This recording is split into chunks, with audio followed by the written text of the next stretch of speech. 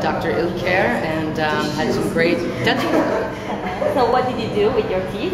Well, I met Dr. Ilker in Amsterdam with my friend from Hollywood Productions, and he's got some incredible technology that does a digitally performed crown service, which is not anything that we have in the States. So it's very unique and very state-of-the-art, and that's why I wanted to come and see him here. Okay, well, I'm going to also ask this question because most of your fans here know you with the movie Terminator 3, with your role TX. How did that role affect your life? How did the movie Terminator affect your life?